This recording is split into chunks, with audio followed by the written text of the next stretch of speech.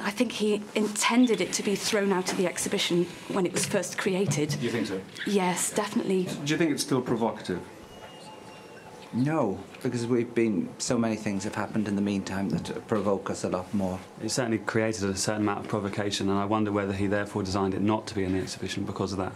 I don't find it beautiful, and when I look at it now, I just see an idea. I mean, I personally don't like it as a piece of art, but I don't think that matters at all. Yeah, I don't think it's shocking now at all. I actually see something that, personally, I think it's a bit of a half-baked concept. It's not really doing what you're supposed to do. Therefore, it's altered quite a lot to try and provoke a reaction. And he obviously thought it was quite funny to do it, and I suppose I like the humour in it. He wanted to make the point that craft isn't an important element in art. Right. It's more the thought. He was saying, you'll accept anything as art, won't you? And they didn't, actually. It's a piece of porcelain. It's a toilet. Its only value is the idea that he assigned to that at the time. The activity and the discourse and debate that happens around it's crucially important.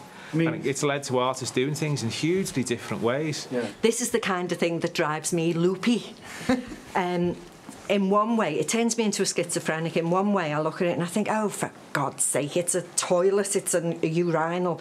But in another way, I go, but everyone's going to go crazy about this. Everyone's going to start fighting and arguing and saying it's rubbish, and others are going to say it's wonderful. And I love that then.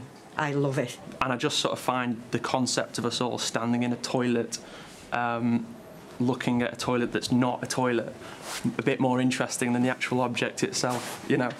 It's being reproduced extremely carefully to replicate a throwaway object. It's bizarre. But then the critics and the art historians come along and say, oh, this has a value because of X, Y and Z.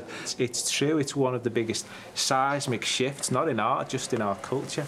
And, you know, if you walked in here and just saw that, you'd say, oh, somebody's not forgotten to mount that on the wall. Many, many people would say this is the most important work of art of the 20th century. If you have to be told how good it is, it's not that good. If you look at him as a painter, you know, he wasn't just somebody who created ideas, you know, he created paintings too. And they were quite aesthetically nice, yeah. And they were wonderful and they were well painted. It's a matter of opinion. If you think something is elevated to the status of art, then it is, because of that. How do we then, in the art world, quantify what is good and what is bad, generally? You don't. Is that a good Everyone thing? has a personal opinion, yeah. Which makes it art. Anything that encourages lively discussion in this kind of manner is art. Mm-hmm.